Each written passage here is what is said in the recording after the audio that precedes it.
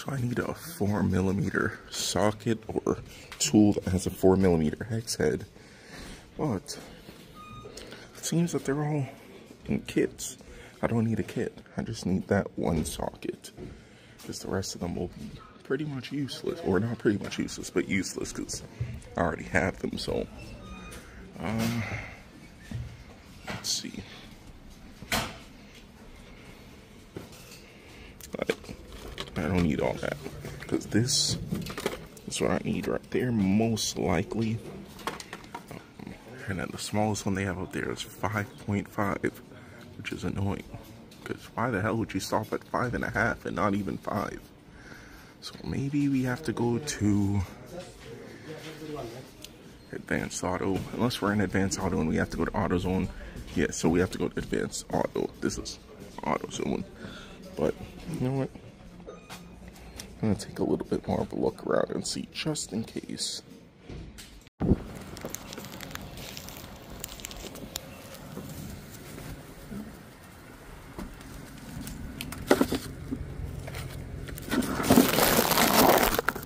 Well, hopefully you guys could see me, but we're opening something that we got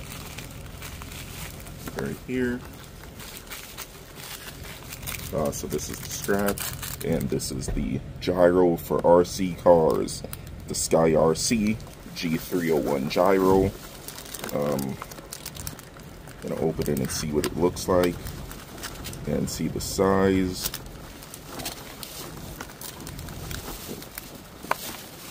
Oh wait, that's tiny. People were telling me that this was a big gyro, but this thing is really little. So that's perfect. We will be able to throw this thing on. So yeah, let's hope it works. I'll get back to you guys in the next clip when we install it, I guess.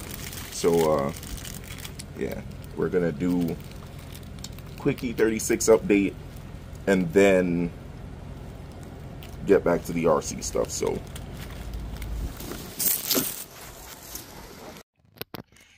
in the box, it comes with the servo, or the gyro. Gotta figure out where to put that. This wire here, this wire here, and then some double-sided 3M tape. I thought I would have needed some, but I brought some of my own. I do have double-sided 3M tape in the house. But yeah, I believe that thing connects here. I'm guessing. I don't know. Guess we'll have to figure that out, and hopefully we do have the right, like, things for it. But I guess we'll find out. So give me a second to figure this out, and then get back to you guys. So got it to work. This gyro makes drifting like for a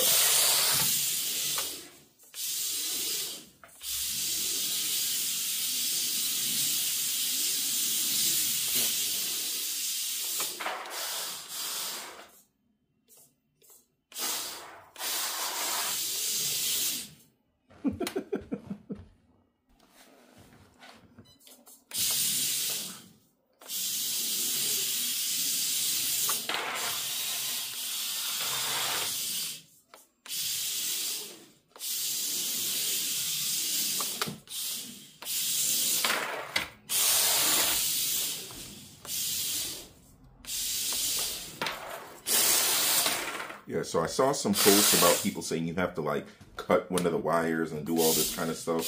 But nope, I just had the wires in backwards. And then I eventually got it to work. And now, perfect. Because as you can see, I can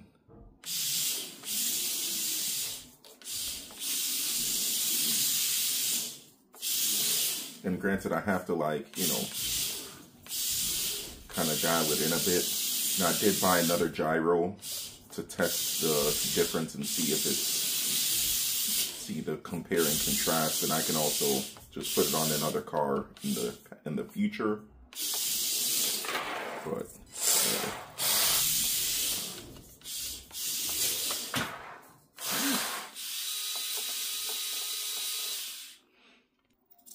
And I know a lot of people like have complaints about the jitteriness, but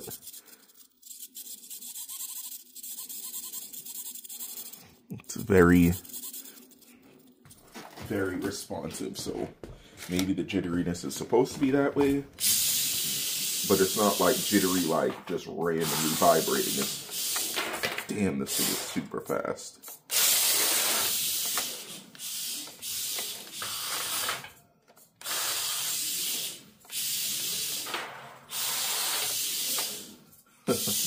Yeah, this is so sick. Oh my god. And a lot of people convert these to all-wheel drive, but I honestly don't want to, because this could serve multiple purposes. I could just turn the gyro off and go fast forward, and the gyro, I believe, will also help forward stability. So, yeah, this is pretty cool.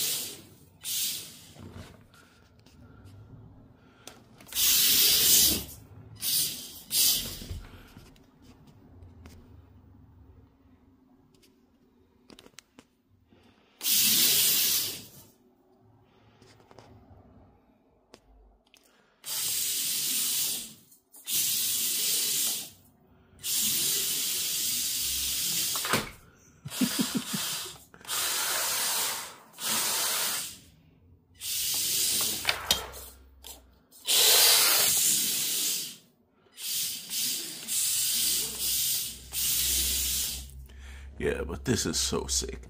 Thanks for watching. Like, comment, and subscribe, and I'll catch you guys in the next one. There'll be more updates as I continue to modify this car, find parts, find a body, wheels. I kind of do want to upsize the wheels a little bit because I do want to go for like a super hot boy build. And I also want the option to have like super grippy wheels and stuff like that. So who knows? We'll figure something out. But yeah, thanks for watching. Like, comment, and subscribe. Peace.